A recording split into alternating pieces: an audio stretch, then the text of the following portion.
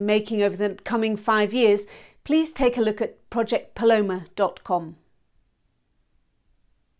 But now back to Marius Flothuis. Unfortunately, after the war, it took some time for Flothuis to be invited back to his pre-war position at the Concertgebouw. In the intervening years, he worked as a librarian for the music publishing house Don Amos and as a music critic for the daily newspaper Het Vrije Volk, the Free People. And of course, he continued composing.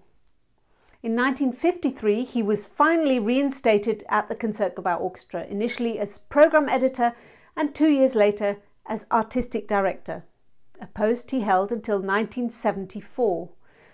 From that point until his retirement in 1982, he was Professor of Musicology at the University of Utrecht.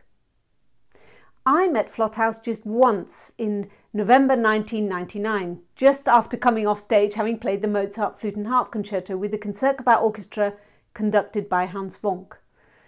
I was introduced to a rather smartly dressed, bent-over, elderly man with clear eyes and a long nose. Before I could shake his hand, he raised his right forefinger and wagged it in my direction. "You didn't play the trill I wrote at the end of the cadenza in the first movement."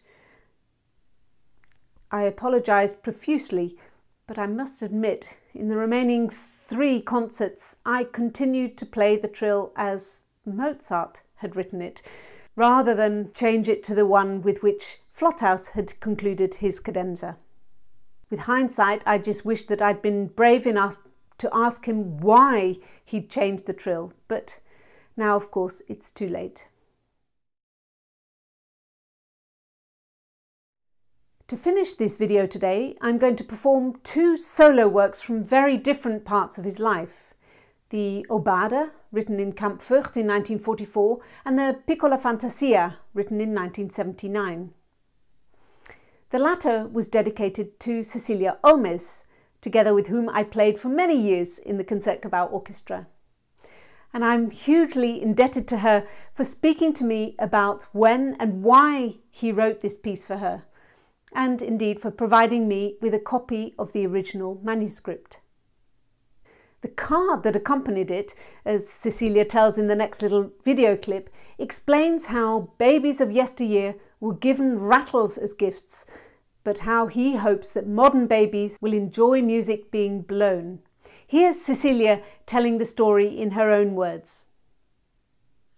I used to play flute quartet with the colleagues of the Royal Concertgebouw Orchestra. We became close friends and happily enough, our music was appreciated by audience and colleagues. When each of us had a baby around the same time, the artistic leader of the Royal Concertgebouw Orchestra, Marius Flothuis, also composer and friend, treated each of us 4, flute, violin, viola and cello, to a solo composition.